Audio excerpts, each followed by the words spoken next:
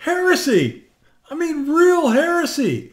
I don't want you guys to come around to my house with a bunch of flaming torches based on what I'm going to tell you about color. Do you think color matters on lures? Well, let me tell you what science says. Stay tuned.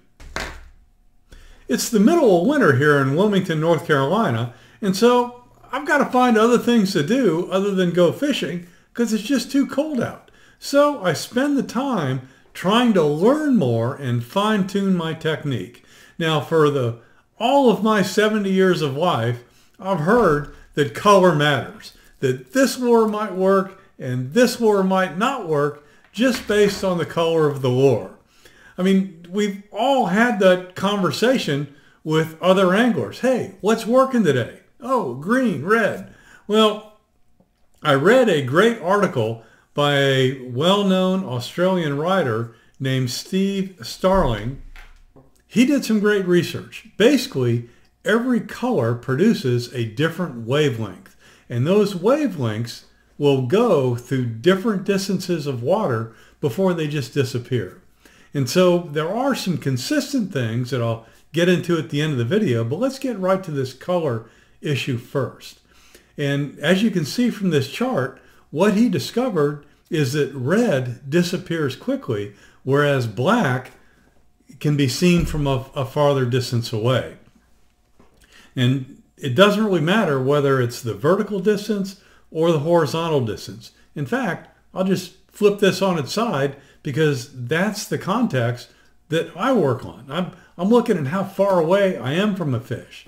So what this tells me is that the lure color isn't going to attract a fish from a great distance away. If I'm using a red lure and the fish is 40 feet away, well, it's just not going to see it. Now, it may sense it based on the vibration of the lure or the scent I might have on it because it's got its lateral lines and it's got its little nose, but it's just not going to see it visually.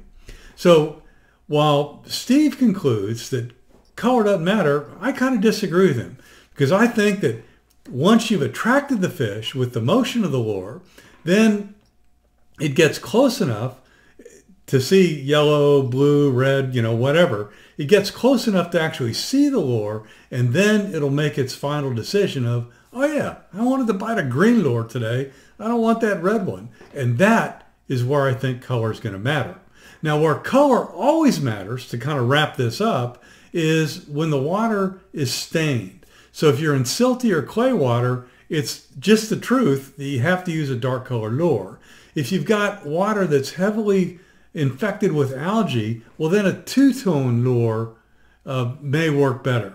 And if you have tannic acid stained water like you have up in the Northeast, well then go with dark as well. Now on sunny days, silver, gold, bright, that's going to reflect that sun, those are the go-tos. On a cloudy day, the ultraviolet light still gets through, and that's where you need a fluorescent lure if color is going to matter, because that's going to make it glow. So there you go. I've got some interesting thoughts on how this applies to my LED lures that I've been playing with over the last 2 seasons, and I'll put that in the next video because this confirms what my buddy and I have discovered in practical application. So what's your experience with color? Do you agree that color doesn't matter from a distance, but maybe is the key thing when that fish gets up close to see? Throw it down below. Thanks.